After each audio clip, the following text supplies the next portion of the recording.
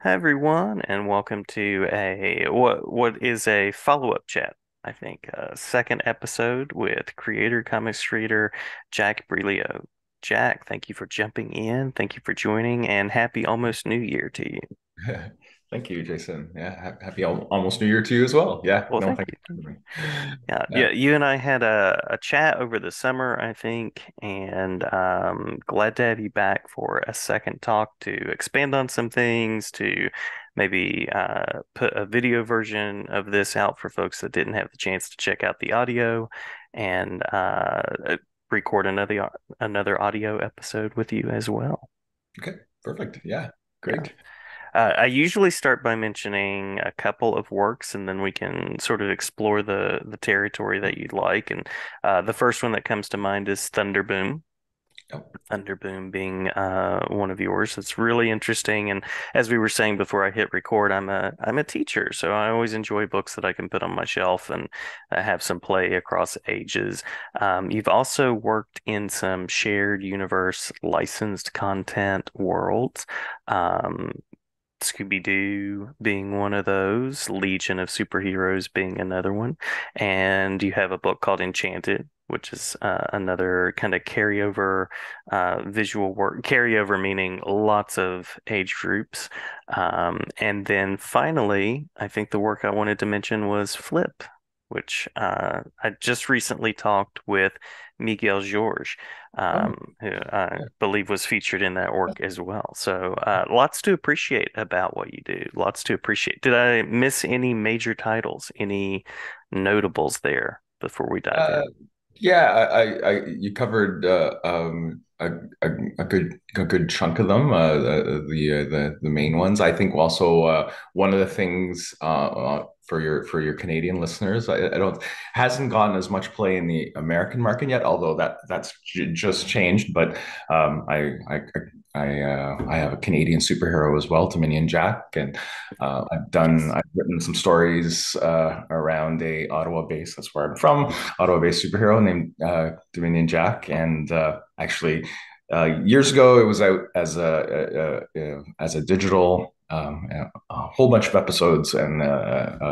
chapters that were done digitally prior to a couple of Kickstarters that were around Canadian superhero anthologies, where a bunch of us created new Canadian superheroes to kind of build the Canadian superhero universe that we wanted to see.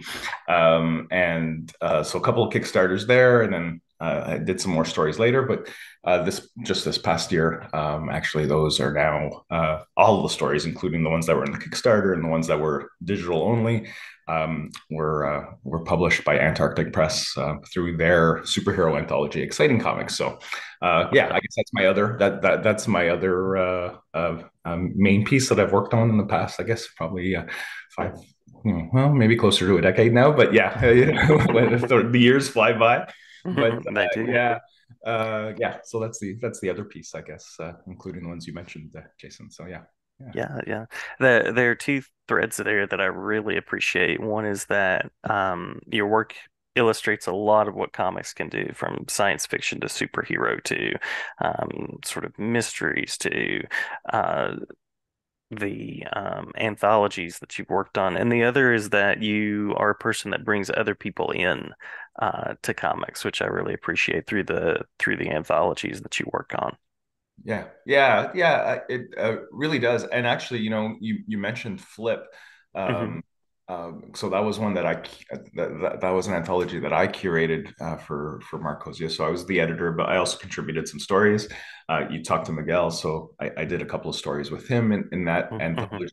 But I also brought in some local authors, actually short story writers and novelists who were always wanting to love comics and always wanted to get into comics, and kind of gave them their they pitched some ideas to me, and so some of their stories also made it in those two volumes of Flip that I did. So yeah, no, I it's uh, I love collaborating. I mean, that's the beauty of comics, is you collaborate with other creators to create hopefully something magnificent for people to read and enjoy, entertain, educate, all that good stuff. Mm, And yeah, just love bringing in whether they're artists or other writers who want to learn the craft and want to get into, and also love comics and want to contribute like I have over the years. So yeah, good fun. yeah, yeah. What was the initial draw for you into the world of comics, visual storytelling? So for me, I think it was my sister that got me into my older sister who got me into comics. I was probably a very energetic young kid that needed that was always running around. So I probably needed some downtime and stuff Mhm. from chasing me around and stuff. And uh, I remember at our first house walking to the local corner store that was there nearby, and that's introduced me to the comic spinner rack, right? And I tried it there, and I think I was hooked from then on. Either going to that store all the time to get my regular dose of comics, and that continued over the years until I just discovered comic stores. But yeah, comics at an early age. I remember always people asking me my earliest memories. I think I was like probably like 5 or 6 when I was, I read my first comics, and they were probably like Richie Rich, the Harvey comics, like Richie Rich comics, Hot Stuff, Mhm. those Harvey comics at the time, and Archie comics, of course. Those were my I think those are my initial comics before I did, maybe a little older, a few years older, Mhm. uh, then discovered superhero comics and the universes of both Marvel and DC on the comics rack, and went from there. And yes, I mean, I just love the format, and I enjoy a good film and a good TV show, animation as well. Um, but actually, if regarding when I was growing up, late '70s, early '80s, I think comics could do a whole lot more with a lot less budget. You know Mhm. Mhm. what I mean? And and not chintzy special effects that nothing else could do. So if you had some sort of epic superhero story that you were reading for in a Marvel or DC comic, well, at the time, it wouldn't compare to whether it was animation, whether it was a TV show, or whether it was a film. I mean, Mhm. yeah, there were some great classics in those formats, but didn't for me anyways, it was always comics because you know just how the artists translated the storytelling from the artists, from the writers, the two of them working together to create a wonderful stories. It just hooked me and hooks me to this day. It's funny when I talk to people about that today. It's like, and I don't know, some people may think I'm crazy, but I think if you talk to most people who have grown up reading comics, a lot of them feel this way. It's like if I had to choose between a film, a television show, an animated show, whatever, or a comic, I would choose comic Mhm. Definitely. Yeah. over any of them. So yeah, that hooked me and still hooked to this day, many years later. Yeah.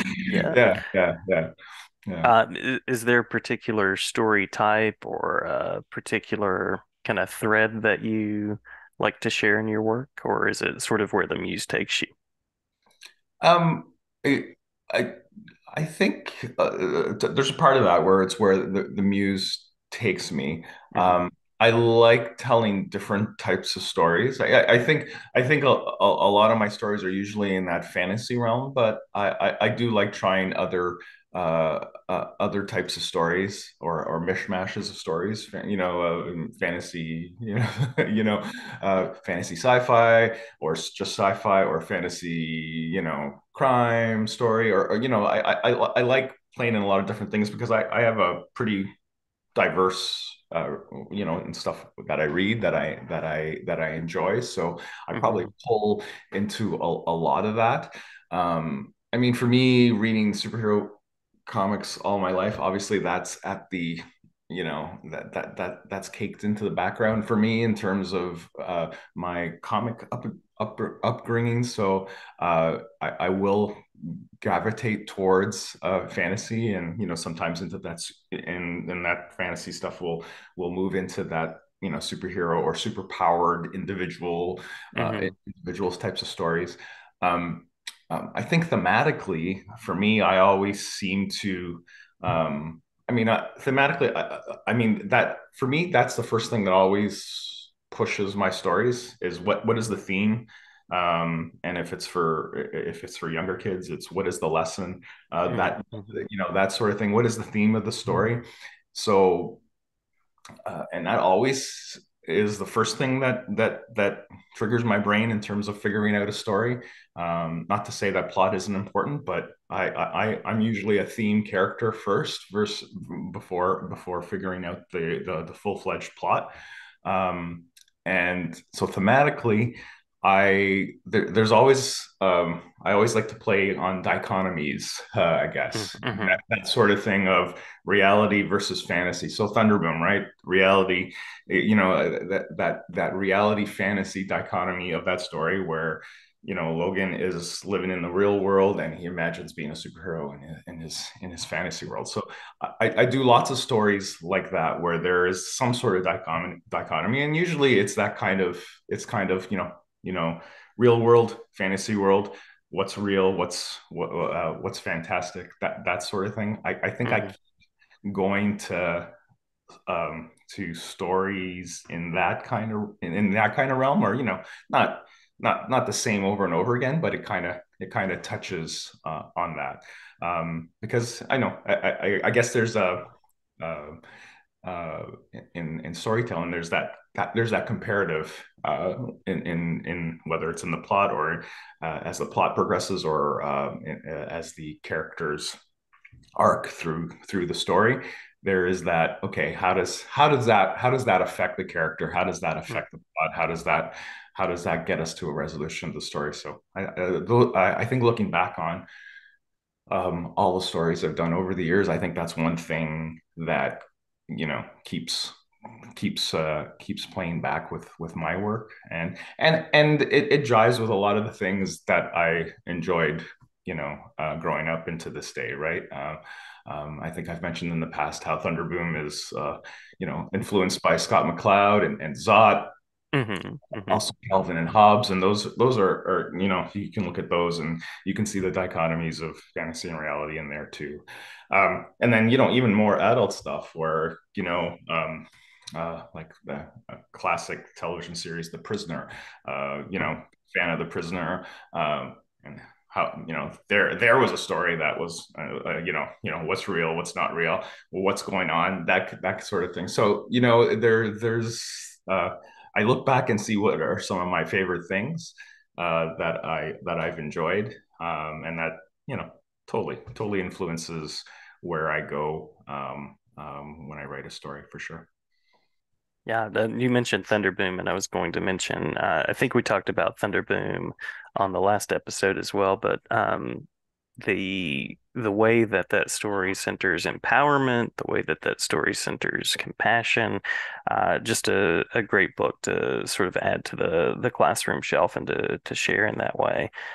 So I appreciate all of those ideas that you bring through.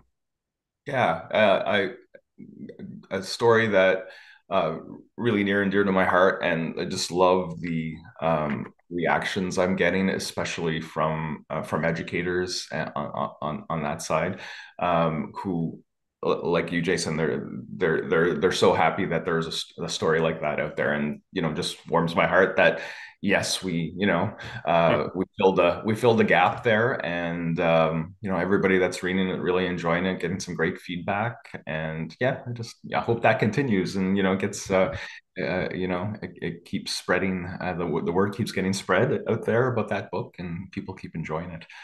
Yeah, yeah. Uh, Curious about you mentioned we both talked about Miguel George, but curious about other folks that have been sort of collaborators along the way, supporters, any particular creative relationships that have been especially positive.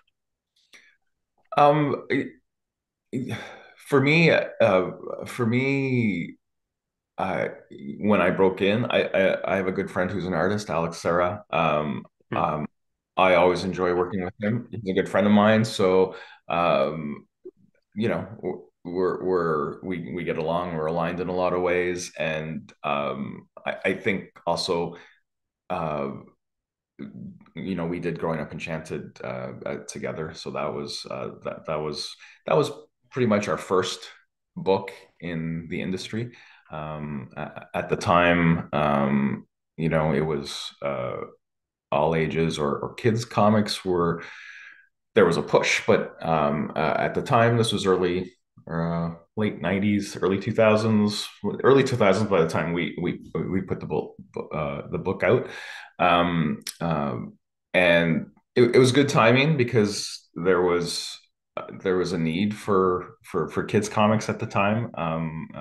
You know, the main book publishers hadn't gone full bore yet into graphic novels.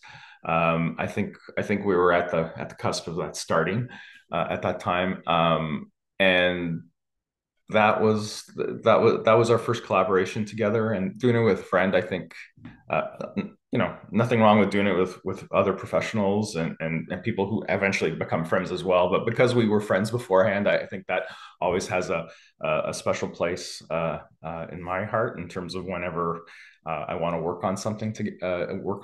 working with a close friend is a lot of fun because I guess there's a comfort there, knowing the person and that sort of thing, and knowing each other well, not just personally, but in terms of professionally. So, I mean, we did a lot of good things with Growing Up Enchanted. That also is what led us into getting doing for both of us doing work for DC Comics. Alex did a whole bunch of work for the Legion of Superheroes series that you mentioned. I did as well, and actually, my first DC story was a Legion Superhero story that was drawn by Alex. And I still look, every once in a while, I still look back to that story. And it's still great, still a lot of fun, still works to this day. It was a first date between Triplicate Girl and Bouncing Boy with Superboy, Superman, and then there was a cartoon version, so they called him Superman. Superman in the middle, and Starfinger is the villain in the midst of it, and a lot of fun. A good lesson there with about relationships and stuff, and just one that because we knew each other. We were working through the editor, of course, and editor did a great job of making that story as good as it can be. But I think also because we knew each other and we were close by, that kind of I don't think we would have communicated because we were friends. We were able to, and it was also our first major work together. More widespread than Growing Up Enchanted was. That we were in constant contact, and I think it just made the story better and made it as perfect as could be, right?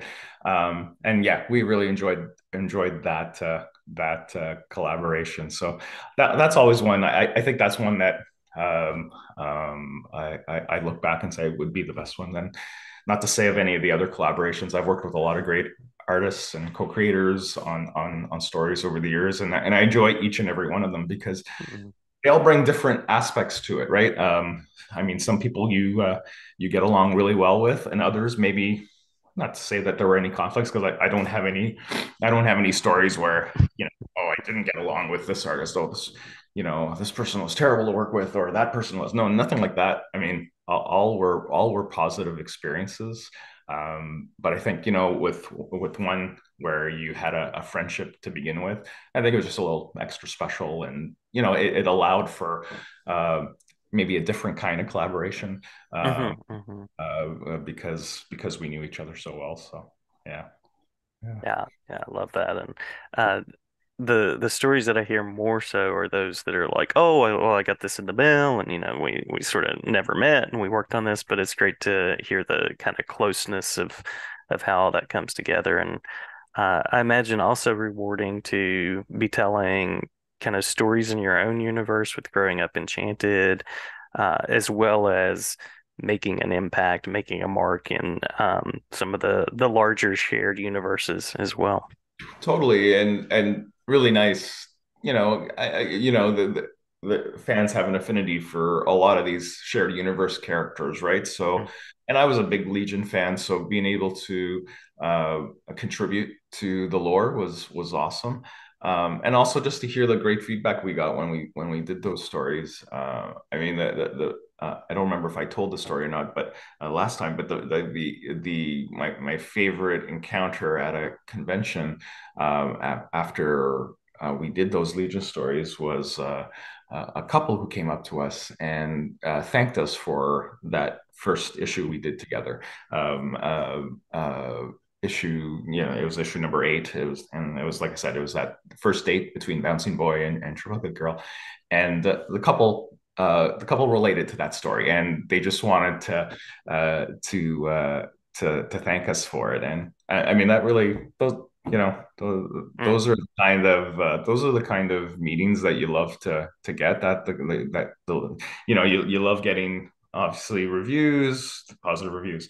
You love getting reviews, and people saying, "Oh yeah, love your stuff, love that story, whatever." Online, I mean, hey, any way you get it is always welcome. Uh, yeah, but yeah. in person, that kind of thing, and to that level, I mean, someone who could, specifically relate to the story. I wasn't writing it thinking that would hit hit a couple at that level, and it did. So hey, I mean, just awesome. Just shows the power of story, right? And Hmm. Hmm. what you can do, um, um, uh, by simply by telling a good tale. Yeah, love that. Love Yeah, that. yeah.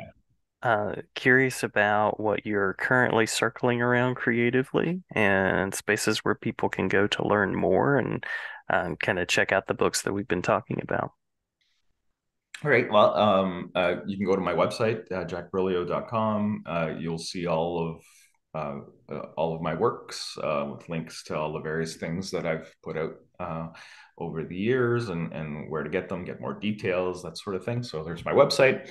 Also on all the various social medias. If you look for my name, I think pretty straightforward to find me with my name on the social media. I also have a newsletter through Substack, so that whether if you like email newsletters, please subscribe. I only do it monthly. It's That's all I have time for Mhm. um, right now. So, but I do put some free comics in the back of each monthly issue as well. Like, I give updates and news and try to talk about different things. But then I include some material from the archives, some things that have been published or were published a long time ago, maybe, or things that just never got out there. I just like showcasing some things, like lots of pitches and things that got done that fell by the wayside for whatever reason. I've put some stories that I'll do that sort of stuff too in that newsletter. So yeah, it's so that's jackbrilio.substack.com, or like I said, you can subscribe to it and then get it as an email. And yeah, I won't flood you with emails because I don't do it often enough, but it keeps you enough to keep you updated on what I'm doing. So those two things, uh, those are the two main places on top of social media where you can find me. Was there another question there that circling? Anything you're circling around creatively. Okay, so yeah. Okay, so what I'm working on currently, or what's coming out next for me. So like I mentioned Dominion Jack earlier, the Exciting Comics number 40 just came out, which was the last issue of that run of stories. That finishes off the digital only stories that now available in print. So you can get that at your local comic shop. They're available for back order. So from issues 36 through 40, if you're interested in superhero adventure, it's good fun. So issues 36 through 40. I do plan to do more Dominion Jack stories, probably in Exciting Comics, that anthology, or any of the other anthologies that Antarctic will be doing around superheroes, because they have a kind of indie shared universe So they're doing a lot of different superhero material in various anthologies. So yeah, I plan to. I think there is at least one other story that's coming out a little later next year. A short story that I did for Divinity and Jack that's coming. As well, I've done I've written uh, there are more stories coming for Divinity Jack, and there are some team up stories that I'm working on. One with a Canadian creator. I don't know if you remember Northgard from the mid '80s. Hmm. Hmm. It's Mark Chamberlain. We've talked of we're collaborating on doing a team up where Dominion Jack meets Northgard. So yeah, I've got a few stories where I want Dominion Jack to meet some other universe superhero characters. So Northgard's one of the first ones. And actually, I've also been talking to Antarctic and Ben Dunn about doing a team up with one of his characters as well. So there'll probably be some more Dominion Jack material in the near future. Nothing slated yet. So there's that. And then for Marcosia, I do have a science fiction love story. I like to call it called Asteroid Adrift, coming Hmm. out in the new year with Marcello Bondi and Ricardo Bevilacqua. And that one, if you're a fan like me of The Prisoner or a fan of Lost, it'll be a fun story for those that like that kind of story. It's about a couple